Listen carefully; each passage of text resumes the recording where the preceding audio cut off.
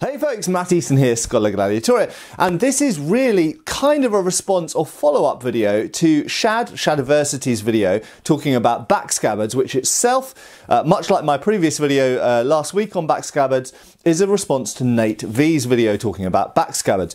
Now, this, I don't want to fully retread old ground, that we've all talked about back scabbards so much, and I understand that a lot of you are quite sick of the topic of back scabbards because it has been gone over by so many YouTubers. But I want to bring a couple of points about medieval scabbard or sword wearing into the discussion that hopefully is a slightly new, slightly different stance and view and perspective on the topic that hopefully will add something to your thoughts and is really more about medieval sword wearing than simply the topic of back scabbards.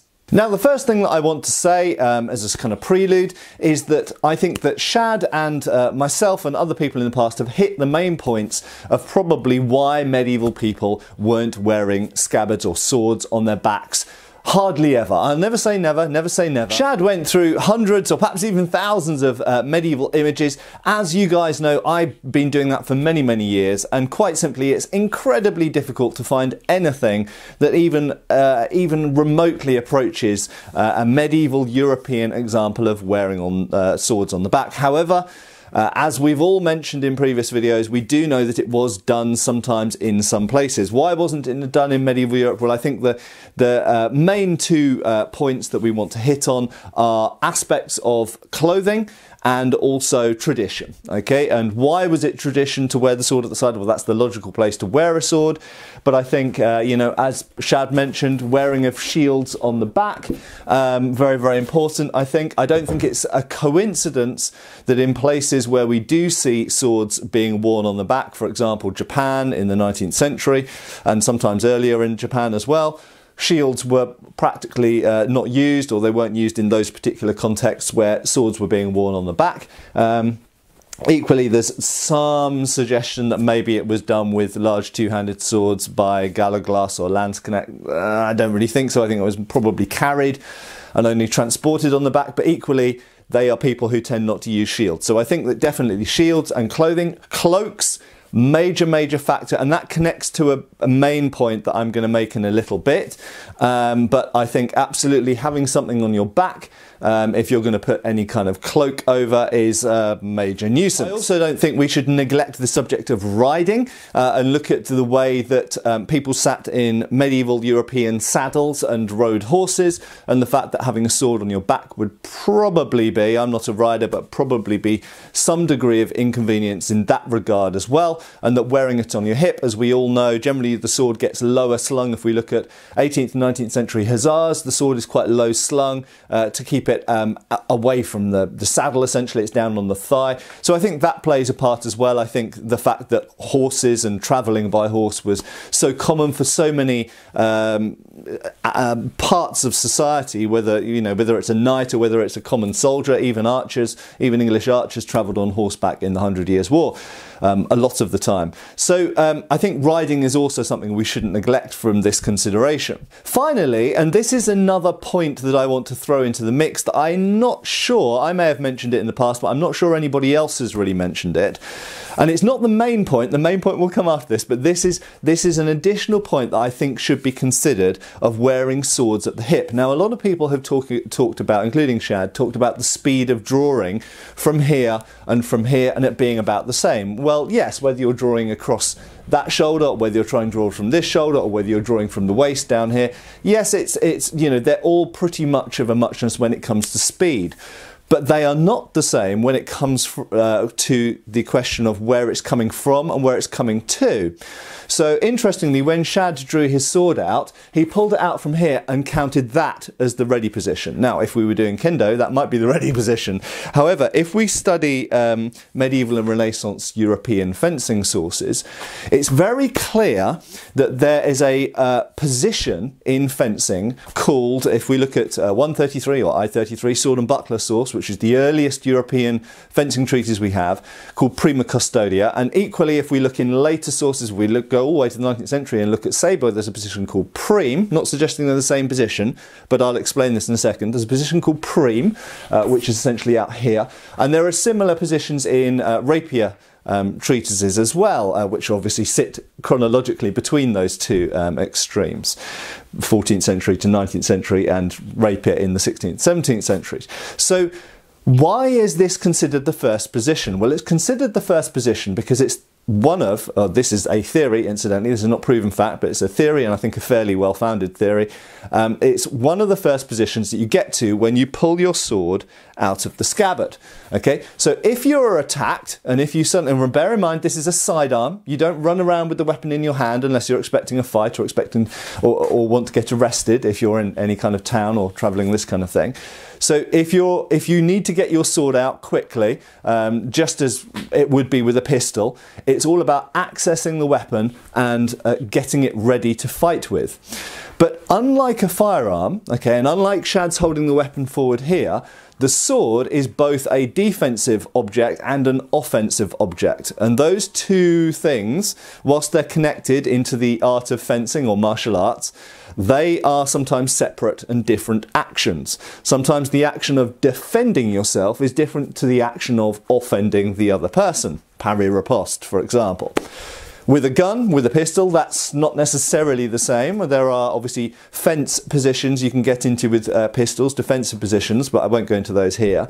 But fundamentally with a gun, you defend yourself by attacking, okay? Now you could do that with a sword, but usually you don't. Usually if someone's swinging a sword at you, if you just swing a sword at them, you will both get hit by swords, and that doesn't necessarily ensure your longevity.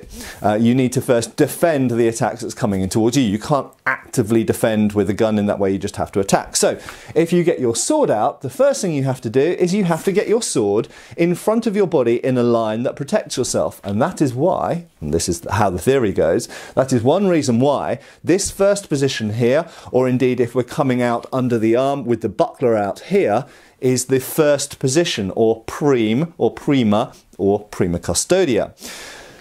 So if that's the first position you're coming to, that is because you have been attacked and you are transitioning through a defensive posture or position in order to get yourself on guard. Come on guard. You don't just come on guard by just pointing the sword at the enemy. You transition through a position which is somehow protecting you. If that's protected you, fine. And now maybe you come into your fencing position, whatever it might be. Okay. Now, if you're drawing a sword from a back scabbard, let's take I don't have a back scabbard, but if you're drawing a sword from a back scabbard either side here, first of all, you have to get your arm up to this position, okay? And then you're drawing up here, essentially behind your back. Whereas when you're drawing the sword from here, it's coming forwards the whole way. And also note, if we go to Japanese martial arts, this isn't just a European thing, where the edge with a katana would be upwards instead of downwards, and bear in mind with a two-edged European sword you can do the same thing because it's got two edges. You could additionally with a mesa, with a one-edged sword like this, just turn the edge upwards if you want to do the same thing. You can in one movement, just like in Iaido, you can in one movement get your hand to the sword, pull out here and attack with it in one motion. Now you could do that from here, okay? Some people are saying, oh, well, once you've got the sword out here, you can attack. That is true. You can just attack. But when you're coming from below here, you have the option to directly attack, as in Iaido, or you've got the option to defend, coming up to this side or straight to that side, or straight into a more prime position in the later systems. So you've got tactical options when you're bringing the sword from down here that brings the blade in front of and across your body as you draw it out. If you're reaching the hand over the shoulder behind the body, the blade spends a lot of time behind you before you're able to get it in front of you, either to defend or to attack. So that's a point that I think has been a bit neglected in this discussion between waist or belt worn swords, or even the baldric and under the arm type sword, versus back wearing. So finally we come to my main point, and this point could be applied in answer to not just to Shad or to Nate or anyone else, any of the main commentary, any of the main commentators on this subject of wearing swords on the back. And it is to do with the most fundamental aspect of why is this sword in this scabbard. Now, you could say it's to protect other people, and that would be partially true. It could be to say just carry the sword around, and that would be partially true. Both of those things can be done in other means, in other ways.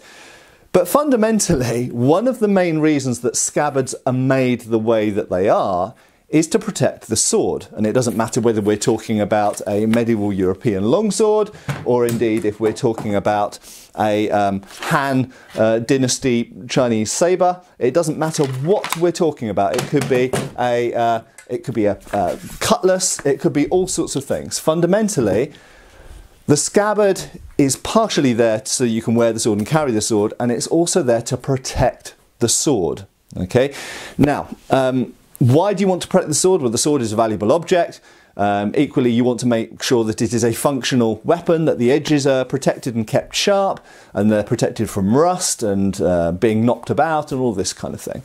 Now, if your primary goal is to protect your sword, then if you're wearing a sword at your waist down here, one of the main things that you're going to be worried about is rain. Now, as someone who has worn a sword for hours at a time in rain, because I live in England, I live in Europe, certainly in Northern Europe, we do suffer rain and snow and other things which will be really annoying to your expensive sword, whether it's an expensive sword that is fancy and you want to protect for for aesthetic and financial reasons, or whether it's because you want to protect it for functional and utilitarian reasons. You want to protect that weapon, so you have it in a wood-lined, leather-covered scabbard. This is the standard type of medieval scabbard. It's not a simple leather scabbard, it is a wood-lined. Sometimes if we go into the early medieval period, it even has wool or types of fur inside the scabbard as well. And then on the outside it has leather, and sometimes with metal fittings such as a chape and so on.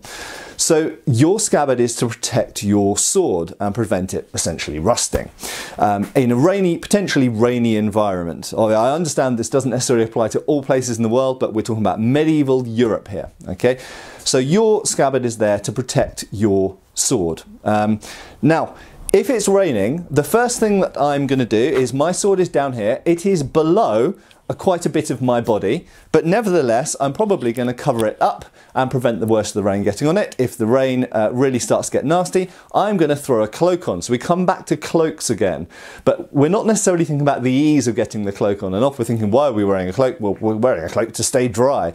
And it doesn't need to be a cloak. It could be a hoopland or any sort of other outer garment. And in fact, in the 15th century, we even see outer garments with slots and holes in them so that the weapons can project out, so you can still access them. But the point is, you're putting an outer garment on that will protect your weapon from the rain. The problem with a back scabbard is you can't really do that, because you can't really, certainly not conveniently and easily, put your outer garment over. I'm going to try and hold this at my back. You can't really put your outer garment over the hilt. Okay, the hilt's the first problem. This is going to get super, super rusty, super nasty. The leather of the grip is going to absorb lots of water and get in a horrible state. That water is going to penetrate the wood and potentially rust the tang inside. Bearing in mind, on medieval swords, the wooden grip is not glued onto the tang as a lot of modern replicas are. It is just slotted on there and then held in compression. So you've got a lot of water damage going onto your hilt, which is not covered and protected by your clothing or its placement on your body. It's very, very exposed there. Additionally, we have the problem of the scabbard. Now, there are on some swords something called a rain flap. Whether they are, I know Roland Vorcheka has other theories for what they're for, but they are commonly known as a rain flap, and that sits around, sometimes around the top of the scabbard, and forms a seal on later Victorian swords. Grab one here.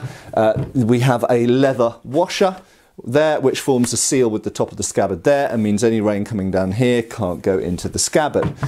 So we know demonstrably, with evidence, there is good supporting evidence to show that they were concerned about rain getting into scabbards, and they didn't want that. If a scabbard is hanging at that angle at your side and has a cloak over it, you actually have relatively minimum risk of rain penetrating your scabbard. However, if it's on your back pointing straight upwards with no cloak over it, I would imagine there is a very, very high risk and high probability of a lot of rain not only soaking the whole hilt, but getting down into the scabbard. So there we go. It's such a simple thing, but it seems to be so widely overlooked that the fundamental purpose of wearing a scabbard of relatively robust proportions and complex construction is to protect your sword. What would be then the point in putting your sword on a part of your body where it's now extremely exposed to the elements and is going to suffer as a result? So there we go. I hope that's given another aspect and another way of approaching this topic, and I hope it's been interesting. Give us a like and a subscribe. I will see you really soon on Scholar Gladiator channel for another video. Check out Shad's video. I've put the link to his video below, and I'll see you really soon. Cheers, folks. Thanks for watching. We've got extra videos on Patreon. Please give our Facebook a like and subscribe if you haven't already. Cheers, folks.